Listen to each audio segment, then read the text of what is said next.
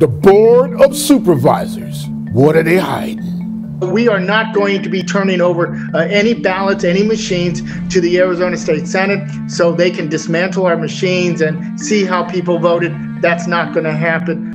Why is the board refusing to let the Senate have access to the ballots?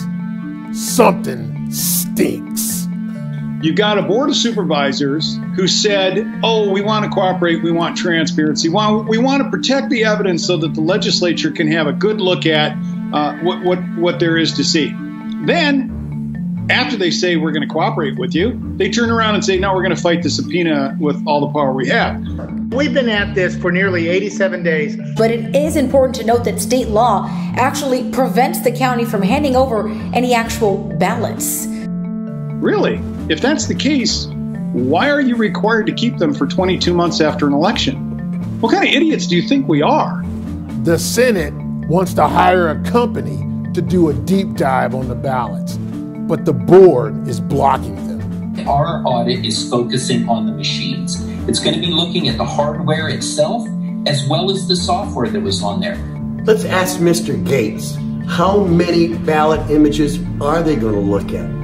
Supervisor Gates, the audit that you are proposing does not include the ballot images. Let me ask you a question, Supervisor Gates. How many ballot images is your audit going to look at?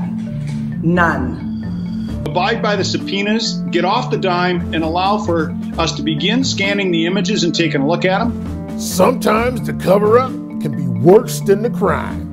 Ask Nixon.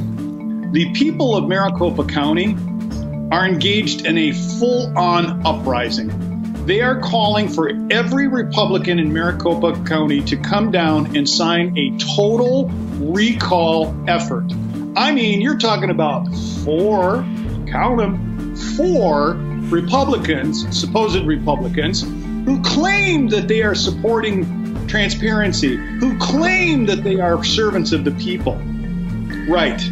Prove it.